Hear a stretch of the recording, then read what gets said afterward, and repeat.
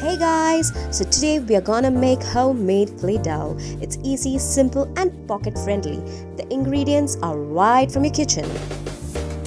Take a bowl and add 1 cup of all-purpose flour and 1/4 cup of salt. Salt is added to increase the shelf life and also cause our kids don't eat them.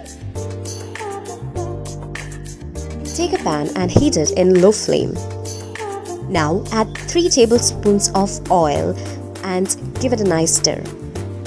Add the broken pieces of crayons and keep stirring them until they dissolve completely into the oil.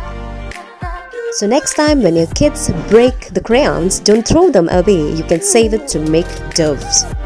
Now add little water. Now be careful, it might splutter. Now add the maida little by little and give it a good stir so that no lumps are formed. Keep stirring nicely. Off the flame and add 1 tablespoon of conditioner and give it a nice mix. Transfer the clay from the pan to a plate and spread it so that it cools easily. Now start mixing it nicely with your hands. Play dough helps to keep your kids engaged.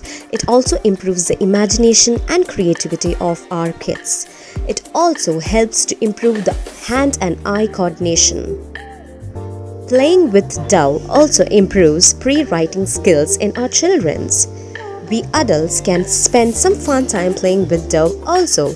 It helps to relieve stress and calm us from the inside. It improves our brain function too. Repeat the steps with various colors and have some fun time.